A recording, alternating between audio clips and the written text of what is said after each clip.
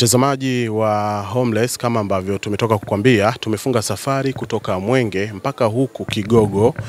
Tumefika hapa ambapo huyu binti anakaa hapa. Huyu hapa ni mama ambaye yeye aliamua kumdhamini, akampa nafasi ya kuishi nyumbani kwake, si ndio na kuweza kuishi hapa. Tutakwenda kuzungumza mengi kwa huyu mama, tuweze kumjua vizuri zaidi huyu binti. Mama, habari za saizi? Salama. Kwema? Kwema. Bwana, hongera sana kwa kuwa mwema, hongera sana kwa sababu sio kila mtu anaweza kufanya kama ambavyo unafanya wewe. Sawa. Tufahamu kwa majina, unaitwa nani? Mimi naitwa Gisela Mtanga. Sawa, ni mama kutokea wapi asili yako? Asili yangu mimi ni Mpogoro kutokea Maenge Isongo. Ndio. Sawa, tufahamu maeneo haya hapo umeanza kuishi toka mwaka gani?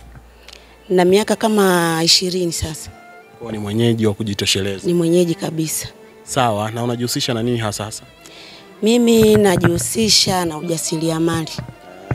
Ndio. Biashara za hapa na pale. Ndio. Sawa, nyumbani kwako pia unaishi na watoto wangapi ambao ni wa kwako?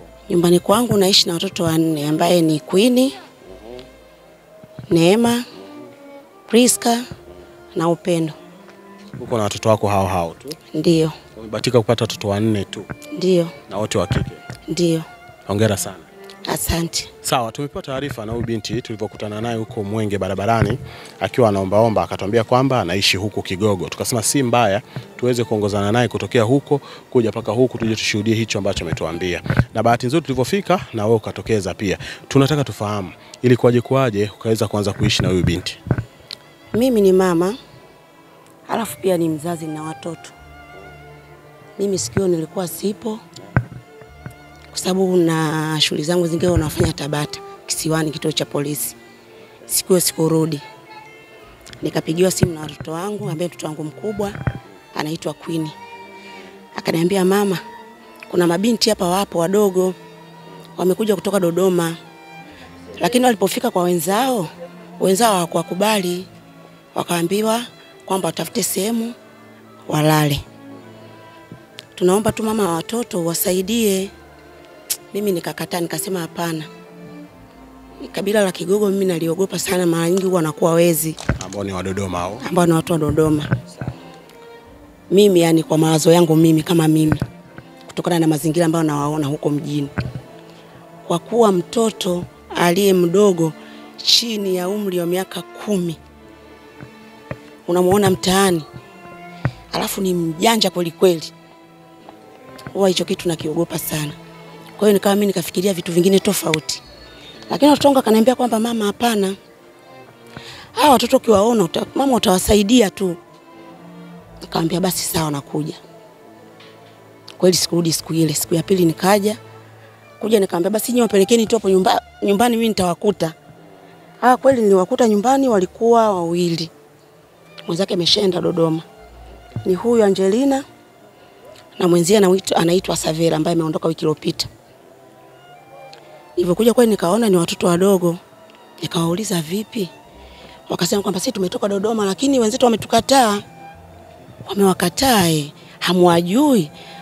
Wakasema hapana, ni ndugu zetu kabisa, tumetoka kijiji kimoja. Kwa nini wawakataa? Akasema mimi sisi hatujui. Sasa mbona ni wadogo sana, basi kaeni hapa. Basi nikawapokea kama watoto, nikawa naishi nao. Lakini kama unavyojua watoto wa mtaani ni vigumu sana kukaa nao au kufuata masharti ya wewe jinsi unavyotaka kwenye nyumba yako, kwa kuwa ameshazoea kuzunguka. Lakini nikajitahidi kuwapeleka hivi na hivyo, watu wanaishi hivi, ishini hivi, fanyeni hivi, lakini bado ikawa ngumu. Yaani wanavyotaka wakiamka ile asubuhi wanaondoka. Hao 2 sasa. Yaani wao jinsi wanavyoishi. Kwa ujumla maana. Wakilala tu. Wanachojua wakiamka ni Mwenge.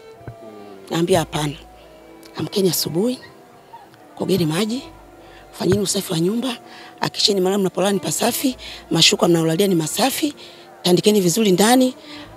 Kama kuna vyombo vichafu ambavyo vimeliwa usiku, chakula osheni, kisha endeleeni na mambo mengine.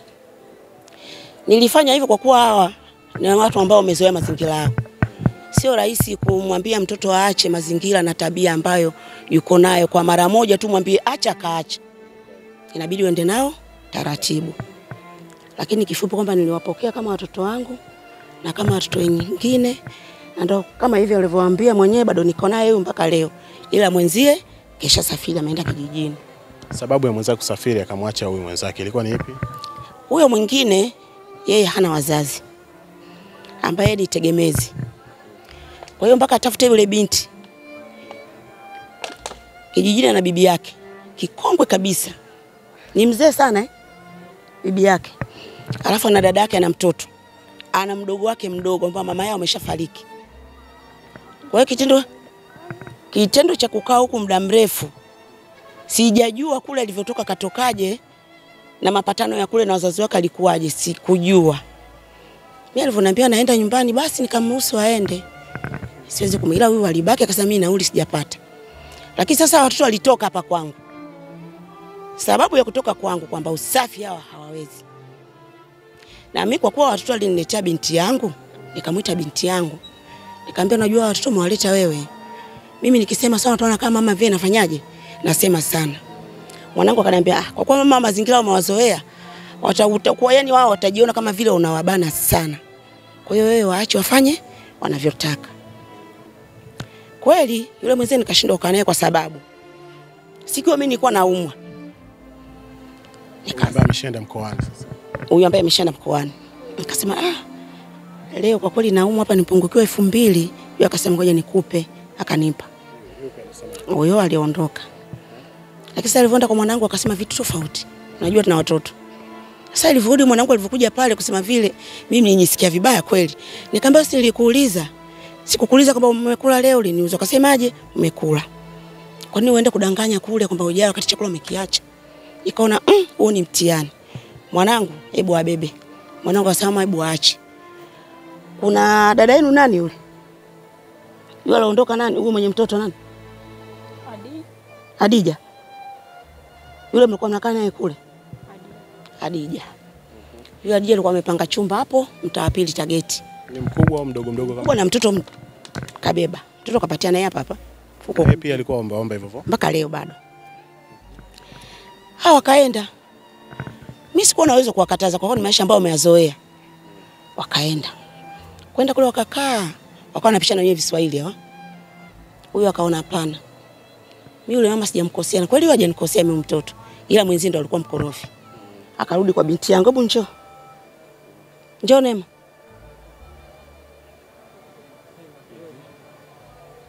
Akarudi kwa binti yangu huyu hapa. Na unao maongezi zaidi aliongea nayo. Alikwambiaje? Mimi aliniambia kule wenzao wanawaibia. Mimi nikauliza si mnaona kule nyumbani kwani mlikuwa mnanyanyasika? Hapana. Sasa kwa nini mmeona sasa hivi mnavonyanyasika? Akaniambia basi tuombe kwa mama. Nikaambia basi mimi nitafanyaje? Nitaongea na mama, hawezi kuwakatalia. Kweli nikamwambia tena mama. Nikaambia mama, ameona wale ni watoto tena mabinti. Kama na sisi ni mabinti kama wale. Kwa sababu wale wenyewe hawakujua kama leo hii watakuja kupokelewa na wewe. Kwa hiyo nawe huwezi kujua watoto zako baadaye itakuwaje. Nikamwambia basi wewe wapokee tu tena, maana wale ni watoto wadogo, inabidi wapokee tu tuendelee kukaa nao. Kweli mama akaniambia sawa, mwambie aje. Akaja tunakaa nao. Mambo yakaendelea. Kwa hiyo mambo yakaendelea. Huyu binti niko naye. Lakini sasa kwa kuwa ile kazi yake ameshaizoea, mimi sikutaka kumbana sana. Nikamwambia basi wewe nenda kwenye mambo yako, lakini saa 12 kamili anza kutoka uliko. Saa 2 kamili uko hapa ndani. Ukikosa hela ya kula kwa kuwa ni itikadi ambayo umeizoea, hapa nyumbani jiko lipo, pikeni chakula mle, mnakula. Unaniambia mimi mama yako siniogope. Mama mimi leo nimekosa hela. Pikeni chakula, kipo mnakula. Siku kichoka, pumzika. Nikamwambia kwa nini lazima kwenda Mwenge? Naona huyu kama vile sikeshazoea kucheza na wenzie huko. Kaambia lakini hapa itikadi yangu mimi saa 2 kamili uwe wapi? Uwe ndani. Sipendi saa 3 wewe uko nje, ni mtoto mdogo. Alafu mji una mambo mengi, hauna mazoea, mji hauna mazoea. Alafu kiangalia ni mtoto bado binti. Mtoto kama wewe kumrudisha katika mazingira ambayo ninayoishi mimi ni kazi. Hata wale wanaochukua watoto kwa mfano hivyo kusanya watoto kuleleo, wanaenda nao taratibu. Kwa hiyo na huyu binti anaenda naye taratibu. Nikawa najipa moyo kabisa, iko siku atabadilika. Iko siku atabadilika. Lakini sio kwa haraka kumforce kitu ambacho haiwezekani. Yaani hawa ni sawa na mwathirika wa madawa ya kulevya. ni mtu ambaye ameazoea mazingira fulani. Kwa hiyo kumtoa tu ghafla kumweka kwenye mazingira mengine kwake ni mateso, kwa kitu ambacho ameshakizoea. Na huyu mtoto sio kama kaja katoroka. Ina maana hata wazazi wake wanajua huyu yuko huku. Ina maana anachokipata anapelekea wazazi wake. Hapo unavyomuona pia hata shule ameacha darasa 3. Hajamaliza shule. Nilimuuliza. Akasema nimeacha darasa 3. Wazazi wamelizika Lakini kwa nini walizike? Wamelizika kutokana na hali ya kwetu nyumbani jinsi ilivyo. Kwa hiyo mbona bora mimi niache shule, nije huko niombe, nipate pesa, niwasaidie wazazi wangu. Ulizungumza nao pia nadhani? Zungumza nao. Wao wanasemaje sasa kwa wazazi wake? Hapana, wazazi wake sijazungumza nao. Wazazi wake tu waliniambia, niliwaambia, mabinti wenu ninao mimi. Hawa ni binadamu, kuna kesho na kesho kutwa. Binadamu kuna uzima, ugonjwa na kifo. Inaweza katokea hicho kitu wako nyumbani kwangu nyinyi mkashangaa. Wazazi wako wasema tunashukuru sana mtoto wetu. Wewe ni kama mwanetu, kaa nao watoto na walee kama watoto wako. Wakikosea wakanye kama watoto wako, usiwaogope. Sawa. Basi niko nao, naendelea kuwa nao mpaka leo. Kwa hapa sasa kuna taarifa zozote aidha umetoa serikali za mtaa kwa wajumbe na nini kwa mwenyekiti labda ili wajue kabisa kwamba unaishi na watu fulani kutokea sehemu fulani? Hapana, sijatoa taarifa yoyote kwa kuwa wazazi wake wanajua. Niliwasiliana na wazazi wao wanajua na namba yangu wanao na mimi namba yao ninayo. Kwa hiyo nikawa sina hofu kwa kuwa wazazi wao wanatambua kama watoto niko nao wazazi wao. Uzuri wa binti ni upi sana toka umeanza kukaa naye? Hao mabinti hawana shida. Ila ni kasoro tu ndogo kama watoto za kuwarekebisha wakakaa vizuri basi. Ila tatizo kubwa kabisa kuacha kuomba kwao ni ngumu kwa kuwa ni kitu alichokizoea. Ni ngumu sana mtoto kumtoa kwenye ile hali, ni ngumu. Yaani ana hiari aende arudi bila shilingi 10 kuliko kutokwenda kabisa. Sasa hivi nilikuwa naongea naye hapa nikamwambia usiondoke kesho utakuepo hapa, lakini akasema inabidi aende. Kwa sababu gani? Anaenda kutafuta hela ya kula. Nikajiuliza swali kwamba wanakaa kwako lakini chakula hawali? Hapana. Mimi siwanyimi chakula, ila ni mazingira wajiwekea wenyewe. Kwa kuwa napenda kula vitu. Sasa mimi sina uwezo kwa mfano kila siku nunue chipsi, labda kuku, leo nunue hiki, mimi naweza kupika ugali. Tunakula kwa pamoja, mtu alivunja tonge 1, 2, 3 mnakula. Lakini kwa kuwa nimewakuta katika mazingira hao, hayo nilowakuta sikutaka kuwabana sana. Kwa kuwa kula wameshajiwekea mazoea na wanaujua, naweza nikasema kwamba wanaujua mji zaidi kuliko hata mimi nilozaliwa hapa. Sasa mitaa yote wanazunguka. Yote wanaojua mimi sijui. Na hawana kikomo, akinyoka na njia ni jumla. Amenyoka na njia hiyo. Itajulikana mbele kwa mbele. Mbele kwa mbele. Hongera sana. Mimi napenda kumuona mtu kama wewe kwa sababu mpaka sasa hivi hapo unajua amekaa kama mtoto wako wa mwisho Anajisikia amani kabisa. Yuko busy na simu, hana hata time. Binti yangu ana shida, mwenyewe anajua kama mimi sina shida. Right Kwa maana yake kwa ujumla ushe kuishi. Maana akaomba tena kurudi. Akaona kabisa kwamba hapa kuna ulazima. Pata binti yangu ambaye mama, mimi nirudi kwetu tunapata shida. Mimi kaambia mimi sikumfukuza. Walitoka wenyewe kwa mama, mimi sikutaka kuwabana sana. Kwa hiyo kama katambua kwa sababu acha arudi alale. Na mimi niko tayari mimi nilale chini kwenye sakafu. Hawa walale vitandani. Muulize kama toka siku kaja hapa melala chini. Kuna nyumba walienda, siwezi kusema ni wapi. Waliambiwa walale chini, walipe 80,000 kwa mwezi. Nikaambia laleni mondani. Nikaambia wanangu, hawa ni watoto kama nyinyi. Laleni wote vitandani. Kama mmeenea huko mimi nitaka godoro chini nitalala. Na ndivyo tulivyokuwa tunaishi. Hongera sana. Asante. Kwa mfano, tukisema huyu mtoto labda tunaangalia namna gani yoyote ya kumpush ili mradi tu aondoke kabisa mtaani. Wewe unadhani kuna uwezekano huo? Uwezekano upo. Kwa kuwa kuna kitu kisichorekebishika.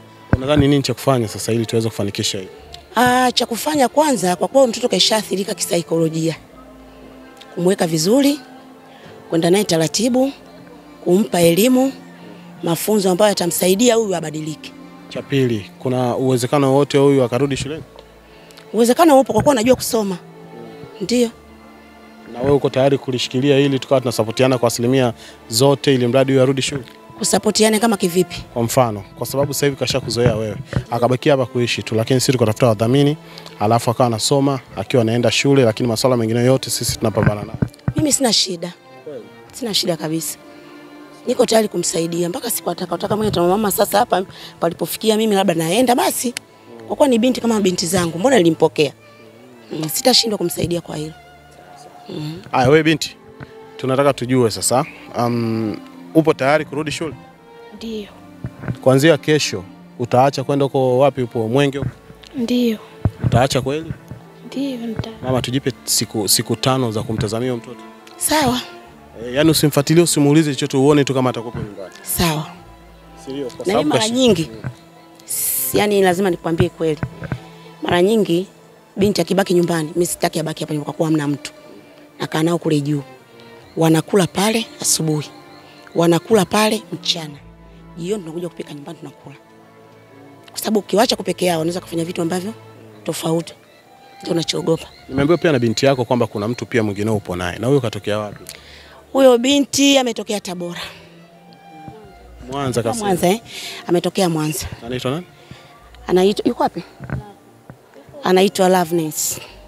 Watu waje wamuone bwana ili wajue jinsi gani mama yetu anavyopambana kuhakikisha anaokoa hichi kizazi cha watu ambao wanazurura mtaani. Ingawa kama ambavyo umemsikia anaogopa Sawa. Sio yule. Amesema aje? Sawa. Yule pale ulimpataje naye pia? Yule binti kama kawaida watoto wangu somesha njua. Yaani wakiona mtu kapungukiwa na jambo fulani, mwambieni mama. Ndio kawaida watoto wangu. Kwa hiyo wakaja mpaka kwa huyo binti. Mama huruma. Mama huruma mimi. Kwa watoto ambao watoto wana tabia kama zako. Kwa hiyo watoto wangu kwa anajua mama yao. Wakaja kwa huyo. Huyo akasema, jambo hilo. Kwa kuwa mama yuko juu kwenye biashara zake, mfuateni mama kamwambieni. Kuja pale na kuta binti na kifuko kake, kashika mkononi salfeti. Shangazi kaja. Nikuaje tena? Sababu niko busy watu chakula kwa sababu chakula pale wanakula madaktari, manesi, wauguzi, hawa nani wagonjwa wa hospitali, serikali mtaa. Pale ndo wanakula chakula na watu uraiani. Mimi nikasema kwa kuwa niko busy siwezi kuongea na huyo binti. Ninachotakiwa sasa binti niachieni. Ila mzigo wako pelekeni nyumbani. Kweli nikakaa na yule binti pale mpaka jioni. Niliporudi hapa jioni nikasema hapana, siwezi kuwa na mtoto wa mtu bila kujua sababu ni nini kilichomfanya huyu atoke aje hapa kwangu. Nikatoka, nikaenda mpaka kule alikofikia huyu binti. Kwenda alikofikia yule binti ngaputa mwenzie. Nikamuuliza ilikuwaje? Mbona umemfukuza mwenzio? Wewe hapo ulipo kesho wako unaijua? Akasema sijui. Kwa nini umfukuze mwenzio? Akasema siwezi kukaa na binti ambaye hajimudu na hana hela ya kula. Mimi nitampa nini kula? Arudi alikotoka hawezi kuja nyumbani kwangu mimi bila kuniambia na kunipa taarifa. Afu binti mwenyewe kizini nitafanyaje? Mimi nikamuita mama mwenye nyumba. Nikaongea naye akaniambia kweli huyu mzee alikuwa anakaa naye na kweli amemfukuza. Mimi nikamwambia sawa, wewe ni mtu mzima. Mama alikuwa anafanya kazi hospitali Mwananyamala ameshastaafu. Mama nani anaitwa? Mama Beata. Nikamwambia basi mama Beata, kwa kweli ni huyu ni mpangaji wako alomfukuza mwenzie na huyu ni binti mwenzie. Mimi niko lazima kumsaidia huyu binti kwa kuwa nimeshazoea hiyo hali. Sio kwanza huyu. Nimemsaidia binti wa kwanza ameolewa, yuko kwa mumewe. Nimemsaidia binti wa pili naye yuko kwa mumewe. Hiki kama kizazi cha 4 kukisaidia. Tukanikae na watoto wa watu tu. Nawasaidia. Na kuna binti mwingine pia nimemsaidia pia naye yuko kwa mumewe Kibasi sasa hivi. Na ana mtoto mmoja wa kike. Basi nikaenda pale, mama Beata akaniambia ni kweli, huyo mwenzie ni kweli amemfukuza. Nikamwambia hebu nielezewe binti ilikuwaje? Akaniambia ndio mimi nimemfukuza kwa sababu kwanza kitu cha kwanza kaja kwangu bila taarifa. Na huo ni mji. Lakini nilichokiona mimi kwa haraka yule binti ni mtu wa yendo za usiku. Sijui nielewa. Yaani wale watu wanadanga. Kutokana na masikio yake. Na jinsi alivyoelewa akafanyaje? Akaikataa. Kwa hiyo akachukua mkoba wake ajui anakokwenda.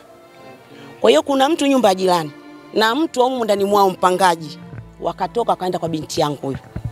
Sasa huyu ndo ataelezea vizuri ilikuwaje mpaka kaniletea kule juu. Sogea basi hapo tuone. Kama hivyo tumsikilize naye kwa upande wake. Tuambie kwanza. Huyo binti ambaye sasa hivi yuko hapa, wewe ndio ulimletea mama. Uliguswa na nini hasa pako kama kumletea mama? Mimi kwanza niliingiwa na uoga. Niliingiwa na huruma. Niliwakuta wamekaa pale nje kwenye mti. Walipokuwa wamekaa pale nje kwenye mti wakawa wanajadili. Nikamuita mmoja nikamuuliza maana wale walokuja nao nilikuwa nawafahamu. Nikamuita nikamuuliza vipi mbona hivyo? Akaniambia huyu mdada mwenzie amemfukuza pale anapokaa. Kwa nini? Yeye amekuja huku, amemdanganya huku kuna kazi, kumbe kazi yenyewe ni hizo za usiku, na mwenzie amekataa hawezi, kwa hiyo akamfukuza. Nikamwambia sasa itakuwaje? Akasema hata hatujui, yani tangu jana anahangaika tu, anazunguka. Mimi nilichowaambia nikawaambiaje, sawa basi mimi ninaweza kuwasaidia, nendeni kwa mama kule juu kwenye biashara. Nikishafika kule juu kwa mama kwenye biashara, nyinyi muelezeeni tu, mama hataweza kufanyaje kumkatalia kumpokea, na pale ni karibu na serikali za mitaa. Akishampokea aende naye pale serikali za mitaa, wamjaji vizuri, wamuandikishe vizuri, mama anajua atampokea tu, atakaa naye. Akasema sawa. Baada ya muda wakapandisha juu, baadaye wakarudi na salfeti yake wakanikabidhi. Wakasema mama yako kasema nenda kapeleke ndani kwenu. Yule binti nikaambia imekuwaje? Wakaniambia amemkubali, amekaa naye kule juu kwanza, baadaye akirudi ndo ataongea vizuri. Nikaambia basi sawa, si niliwaambia hawezi kumkatalia. Basi ndo hivyo. Ndo yule hadi sasa hivi tupo naye. Tunakaa naye. Na mimi kitu kikubwa nilichofanya nimpokee yule binti kule juu. Kwanza ilikuwa asubuhi. Okay, walikucheki asubuhi Asubuhi. Kwa maana yake alifukuzwa asubuhi. Nilijua kabisa kwamba huyu binti atakuwa hajala. Nikamuuliza binti umekula? Akaniambia hapana. Nikatayarisha chakula nikampa, nikachukua na soda nikampa ya kunywa. Akaja nikakuwa sikii. Nikamwambia tushinde hapa. Usiku utalala nyumbani kwangu mimi. Lakini virudi tu hapo ndo nikaenda kule. Kwa hiyo nilipopata mfumo mzima kule, basi yule mama nyumba akasema mimi niko Beneti na wewe, na itakalotokea lolote ile sisi tutakusaidia kwa kuwa tunajua mtoto umemchukua na unaye wewe. Nikamwambia lakini kwa baadaye itabidi nifanye mawasiliano na ndugu zake nitakapotulia. Hilo jambo bado sijalifanya, lakini nilikuwa na process hizo. Kwa maana yake target yako wewe ni uendelee kufanya naye kazi, maana nilimuuliza hapa akafurahi sana akasema anafanya kazi na wewe. Kilichofanya mimi nifanye hivyo ni kitu kimoja. Kwanza hana shilingi ya kumsaidia, hata shilingi. Nilichofanya mimi nikamwambia nitakupa kula, utalala kwangu, sabuni yako nitajua mimi, kila kitu mimi nitakufanyia. Kwa mwezi nitakupa 60,000 kukizi mahitaji madogo madogo, kwa kuwa na mimi biashara zangu ziko hali ya chini, sijapata mfumo mzuri bado. Na kwa kuwa wewe Kizi, unajua hata kule juu unaambia wewe Kizi utafanyaje naye kazi, nawaambia hivi, huyu ni binadamu kama binadamu wengine na haki zote kama binadamu. Mimi atanielewa, na kweli namwambia kidali cha kuku 2,500. Ananiambia 2,500 wewe. Paja 2,000. Hiyo robo hivi. Kwa hiyo anajua na tunafanya kazi vizuri tu na wiki naye hiyo. Na haujaona changamoto yoyote tu? Sijaona changamoto kwa kuwa nimezoea kuwapokea watoto ambao ni changamoto kwenye kufanya ile kazi kwa sababu changamoto hamna mtu ambaye anajitambua. Ni binti ambaye anajitambua. Alivyokuwepo hapa nimeona ni mtu mwenye furaha sana, ana amani sana. Yaweza kuwa wewe miongoni mwa watu ambao watu wakija kwako wanajihisi amani sana kwa the way ambavyo wewe upo. Hapana, mimi kitu kikubwa mimi simbani mtoto. Naenda naye vile alivyo taratibu, na kama ni kumrekebisha na mbadilisha taratibu, situmii force. Kwa sababu najua katoka katika mazingira ambayo mimi siyajui alikuwaje. Lazima niende naye taratibu. Na plani yako wewe unataka aishi kwa muda wote atakayetaka wakati wewe unafanya kazi kwa njia ya simu. Huyu binti ni message. Nikamwambia mimi nataka kukaa miaka 10. Mimi nakupokea kama mtoto wangu. Ila fuata process zangu. Ninavyotaka mimi uishi, ndivyo uishi. Sitaki kuzurura. Tukitoka hapa unakula ugali, koga maji, lala. Asubuhi amka, piga mswaki, fanya usafi wako wa ndani, saa 2 kamili uko kule juu. Tayarisha maji, weka vitu vingine vizuri, mimi nikija tunaanza biashara. Ukijisikia kwenda nyumbani kwa kuwa ni karibu, ni hapo juu, unaenda nyumbani, unafua nguo zako, saa 12 unakuja, tunaingiza vitu ndani, tunarudi nyumbani tunalala. Kakubaliana na mimi. Na anaenda vile vile. Anaenda vizuri kabisa, hana shida. Ana wiki sasa. Baadaye siwezi kujua kwa sababu binadamu muda wote anabadilika. Sasa uzuri huyu hapa hana chochote ambacho atakikimbilia kwa sababu alivyokuwa free na mwenzake hakuweza kuyaishi hayo maisha. Akikaa na wewe atayaishi. Hana muda mrefu. Toka anatoka kijijini. Sawa, lakini kipindi hicho uko na mwenzake sasa alikuwa yuko huru kabisa.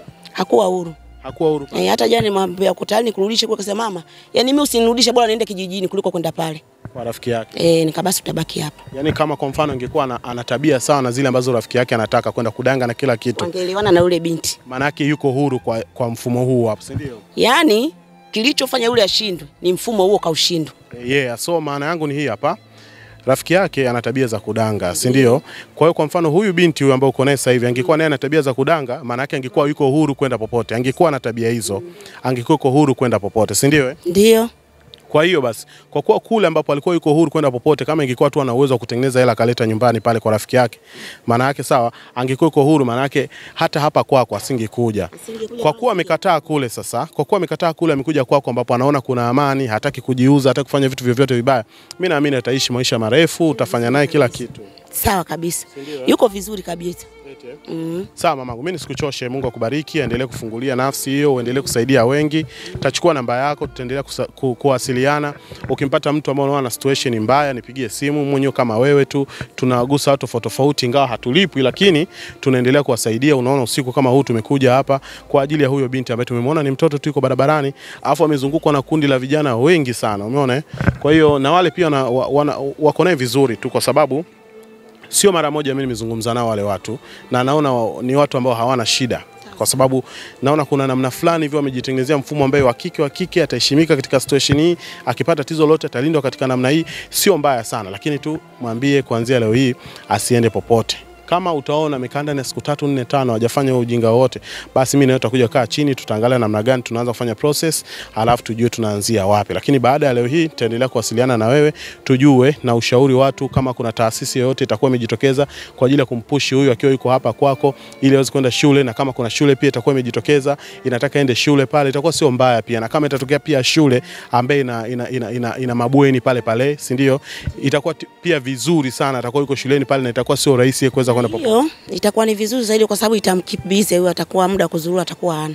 Na uwezo wa kutoka pia itakuwa hana hata akitaka. Safi kabisa, yani hiyo ni vizuri kabisa. Sawa mamangu, mimi nakushukuru sana. Nadhani tutaongea zaidi, tutachukua namba yako.